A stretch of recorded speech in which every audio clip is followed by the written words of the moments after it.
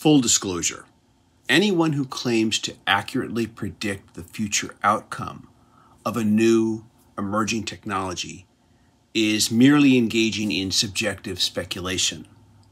That's all any of us can do, and that's all I can do. Nobody possesses absolute knowledge of what lies ahead, and anyone who acts like they do is just blowing smoke at you.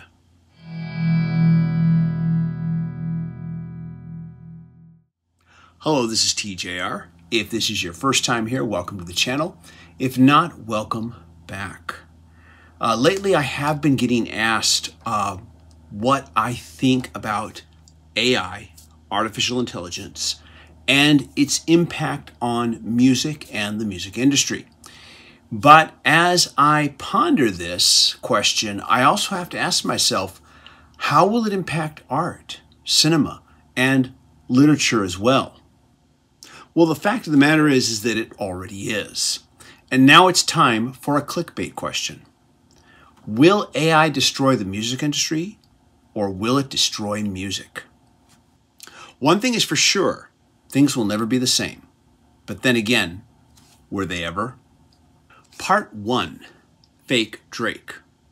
In April 2023, an anonymous producer under the name of Ghostwriter977 posted an AI-generated deepfake track of Drake and The Weeknd entitled Heart on My Sleeve. It started going viral with some early internet reactions stating it was as good as, if not better, than the artist it was faking. Now, since I don't understand the appeal of Drake, I'm probably no judge as to what a good Drake deepfake track should sound like. But apparently, this track was good enough to scare Universal Music Group into demanding that it be taken down. Now, I think that part of the reason for a lot of the, how shall I say, hysteria that broke out on the internet over this track is due to the assumption that this track might have been created solely by AI. I don't think enough people were asking themselves, what was Ghostwriter977's process in creating this track when they listened to it? Was this track completely written and recorded by AI, or did a human being guide it? And if so, how much of that process was human and how much of it was AI? One YouTube channel, Aiken Kenway /Trapmasters, made a demonstration video where he recreated the exact same track. He performed the piano parts and the vocals himself, and he used samples to create the rest. The use of AI came in when he employed an AI conversion generator to make his vocals sound like Drake. Of course, this doesn't answer the question of how the lyrics were created. Did Ghostwriter977 write the lyrics himself, or did he use AI, or was it a combination of both? Now, another YouTube channel, Kyle Beats, created his own unique original fake Drake track. He used an AI lyric generator to create the lyrics, then used available music loop libraries to create the track. He recorded the vocals himself and, like Aiken Kenway, used an AI conversion generator to transform his vocals. Now, before I go any further, let me say a few words about the lyric generator. I visited the same lyrics generator that he used online, and I have to admit it's wicked simple. I typed in a few topics and it spit out some lyrics based on those topics that rhymed.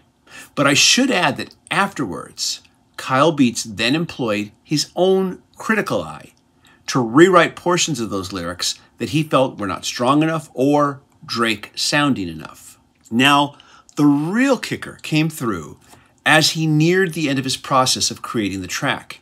He took his final stereo recorded master and put it in a conversion generator that then tweaked and upgraded the production quality of his audio so that it sounded like a fully produced track, which made not just the vocals, but every other aspect of the audio that he had created sound more like a Drake recording.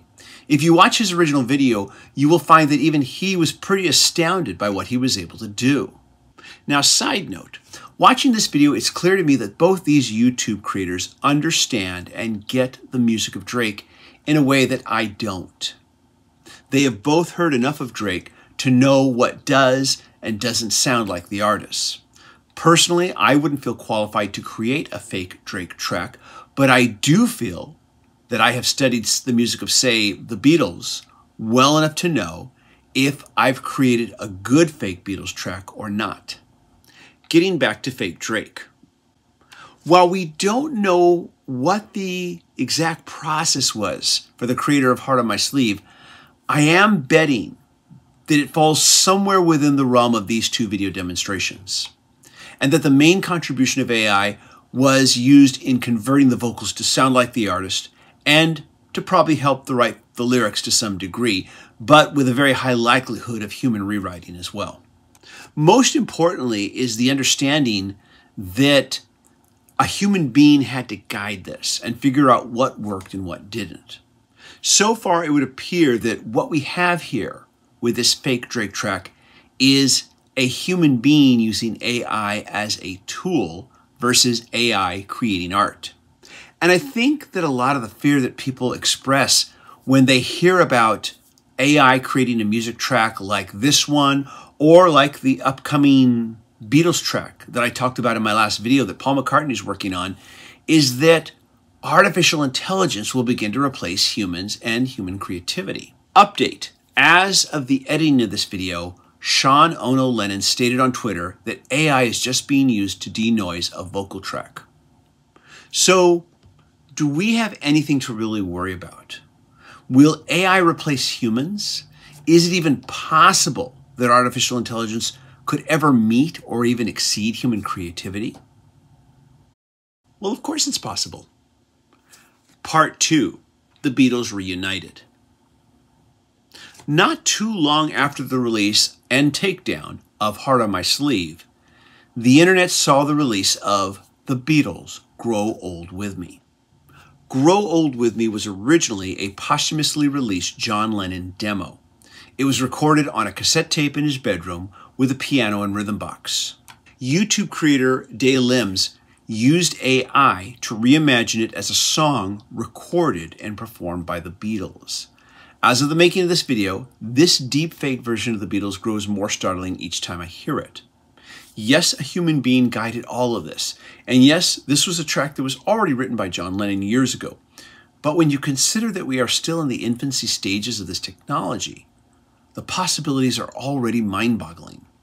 This same creator also reimagined Paul McCartney's 2013 track New from the album of the same name to now feature a guest appearance by John Lennon.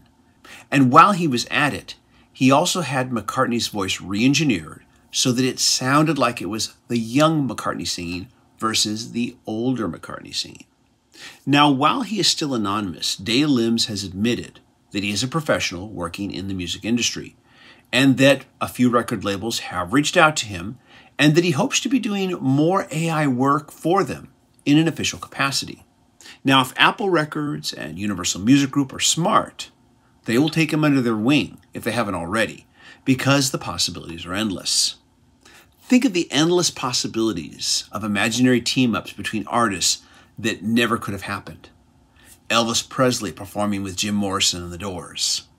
And Louis Armstrong and Jimi Hendrix teaming up wouldn't be just a gag from a Bill and Ted movie anymore.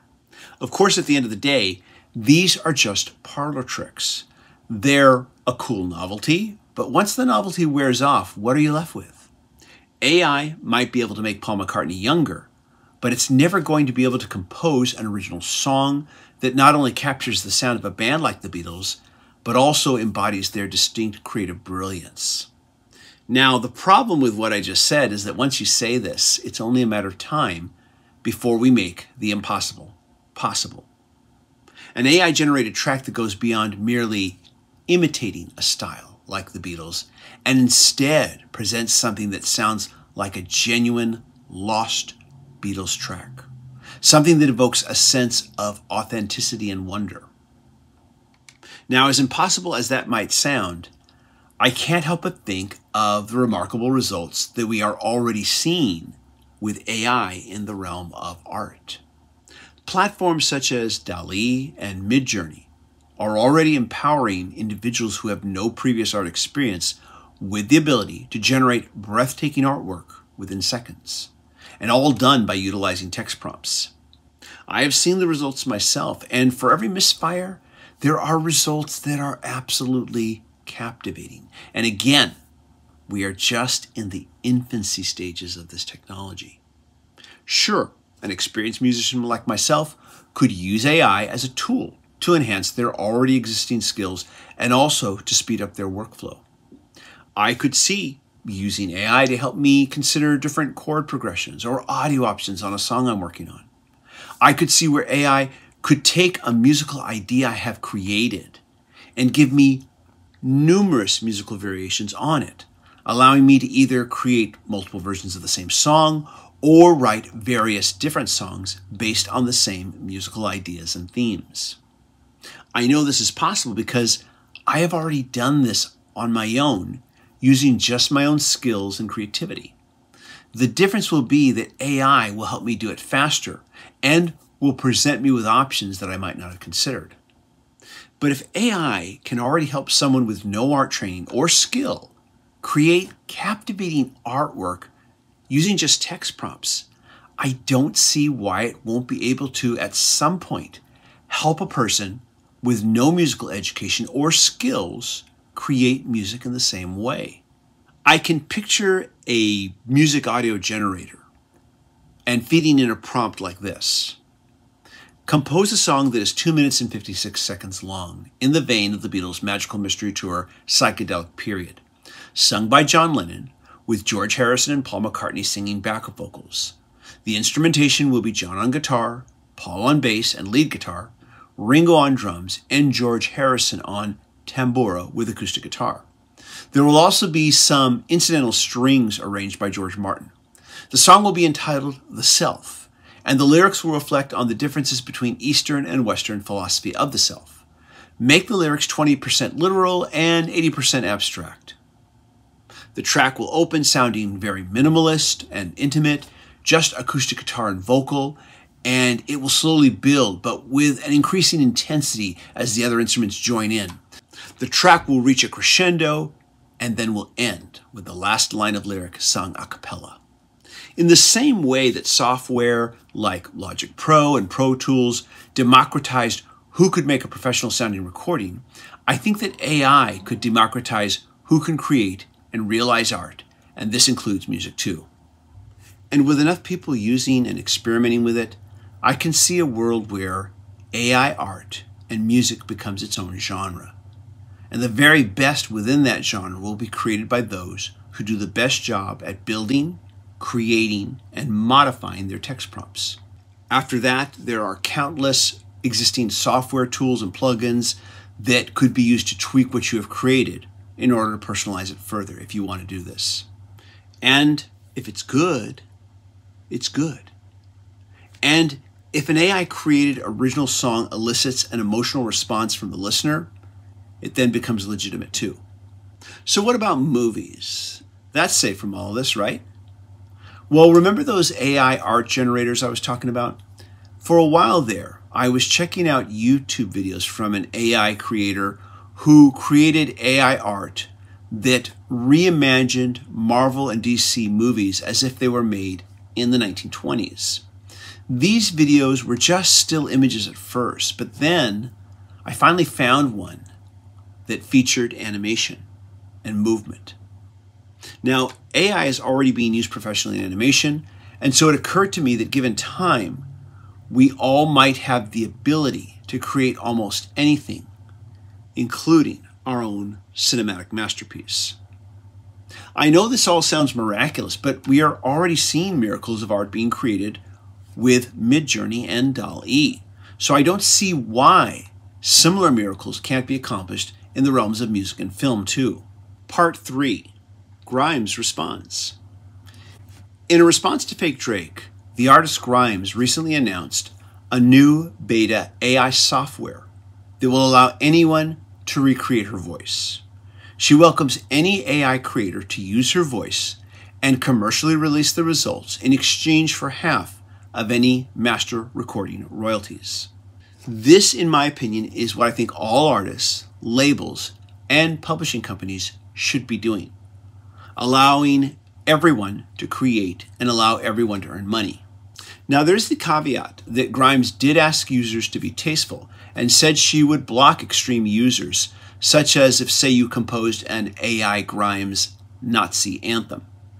And this is how it should be, because no one should be able to use someone else's likeness, voice, image, or identity without consent by that person for anything. But that doesn't mean there won't be people who don't try this without consent and with dishonorable intentions. And this is where we're going to get into the dark side of this topic. So what is the downside? Right now, there is a convincingly real AI photo of the Pope decked out in swag that is circulating on the internet. It has been released with a disclaimer that it is a deep fake.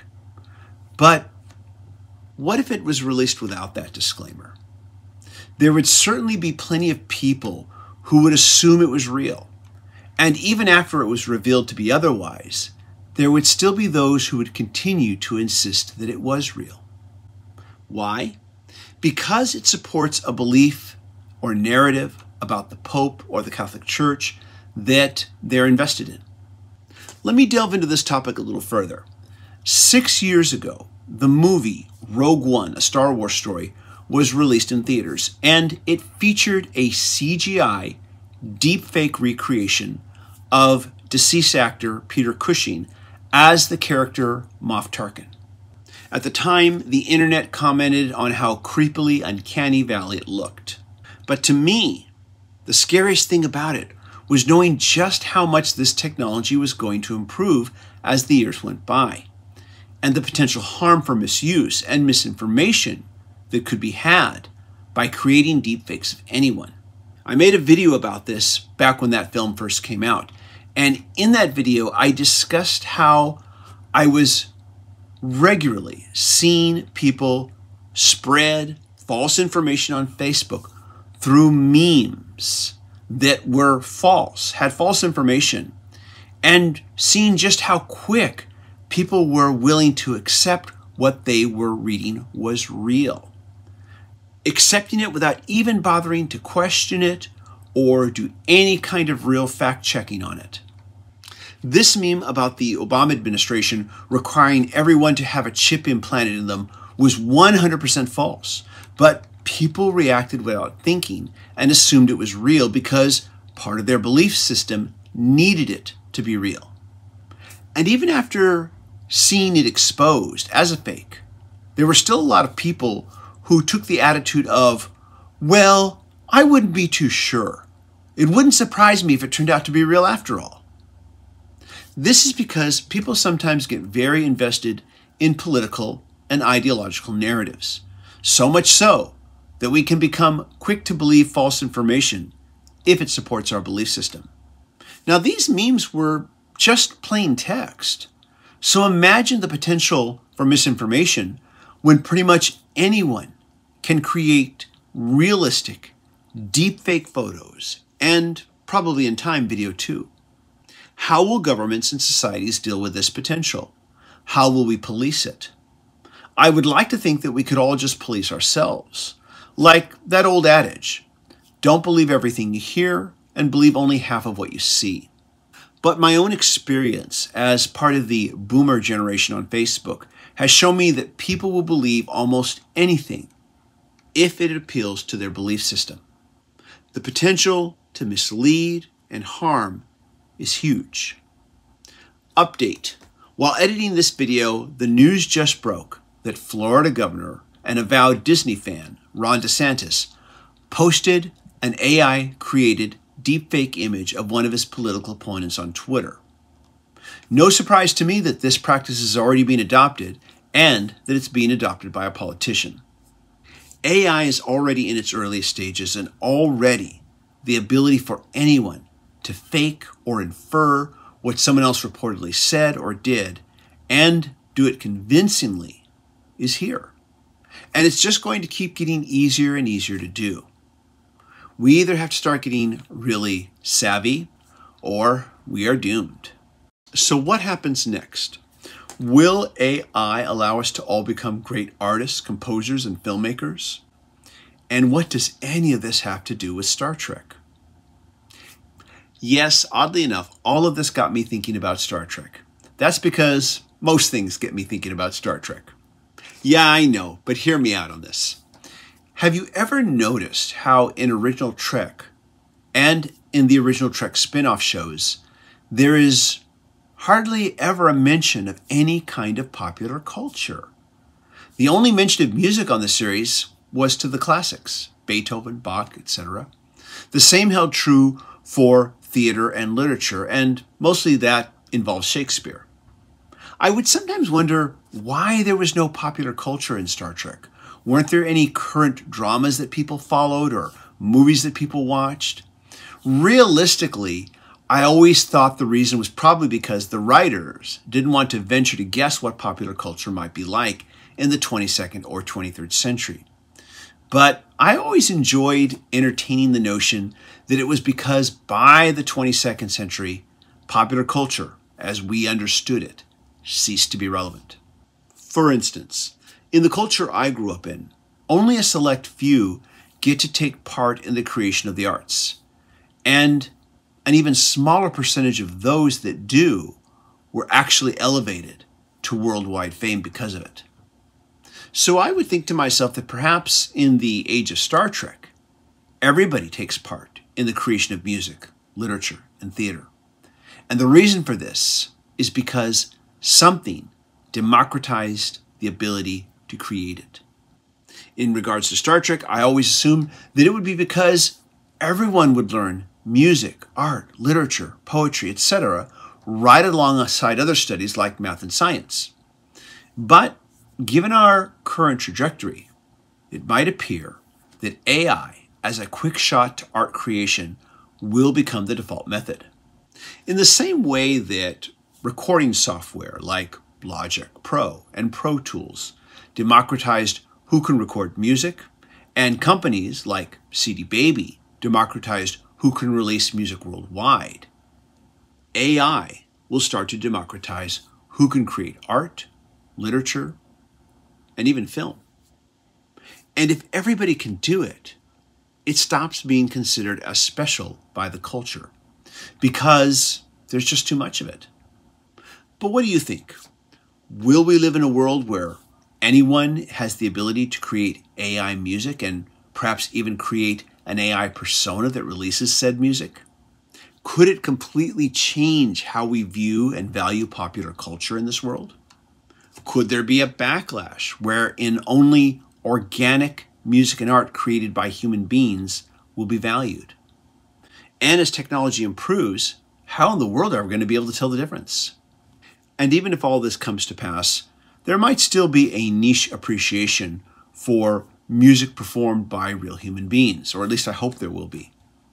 I can always continue to be hopeful that hard work and dedication towards an artistic skill, such as art or music, will still be appreciated by a society hundreds of years from now. But who knows? The genie is out of the bottle, and nothing will ever be the same. But then, when has it ever been? This is TJR. Those are my thoughts. Let me know yours. Please leave a comment. If you like the videos I create here, please hit like, hit subscribe, or hit the bell notification icon so you never miss a video. If you'd like to have access to exclusive content not available here on the channel, please consider becoming a patron supporter and go to patreon.com/TJR the original. If you can't do that, I understand. You can always make a one-time donation by hitting the Super Thanks button, or you can just show your support by clicking like and sharing these videos with anyone you think might be interested. Mostly, I want to thank you for stopping by, spending some time here. It means a lot. I hope you all stay safe and healthy, and I'll see you in the next video. Take care, everybody. Bye-bye.